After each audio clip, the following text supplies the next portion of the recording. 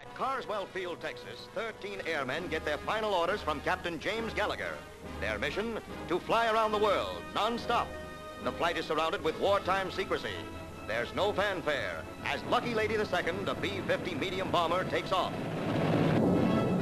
Key to the mission's success or failure is mid-air refueling from B-29s, which have been converted into flying tankers to service the Lucky Lady at secret rendezvous for the tricky in-flight operation.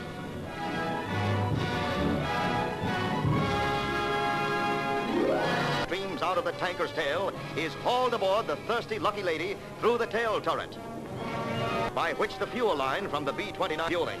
The B-50 keeps right on course with her B-29 tanker flying right along just above her.